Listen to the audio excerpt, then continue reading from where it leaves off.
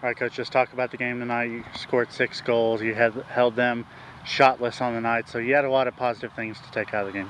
Yeah, really delighted, first and foremost, to get the game in tonight, because obviously we lost the game this past Sunday, and this time of the year you need to be playing, and it's all about getting game minutes in the game environment. And because we've gone 2 weeks, you know, occasionally twice a day against each other, and it's about getting against other opponents and trying to put our shape together, and our formations and positioning, and which players are going to play where and so forth. And I thought we got a good bit closer tonight with the opportunity to play another game and just stretch the legs and the fitness levels, and the early season understanding of how we want to play. And so very happy with this evening's play.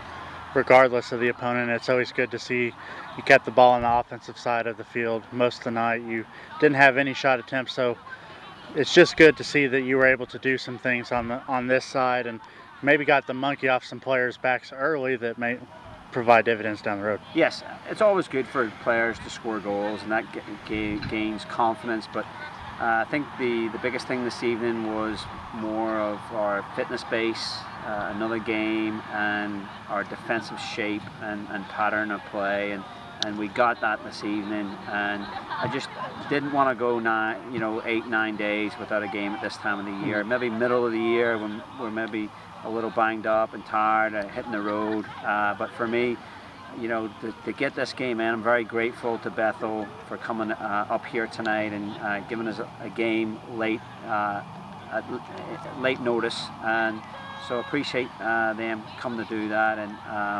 I think it's a great benefit to us this evening, just like I said, to get on the field and get against different players, a different style of play, and help us get ready, because our schedule becomes increasingly more difficult here over the next week or two. Thanks, Coach. Thank you.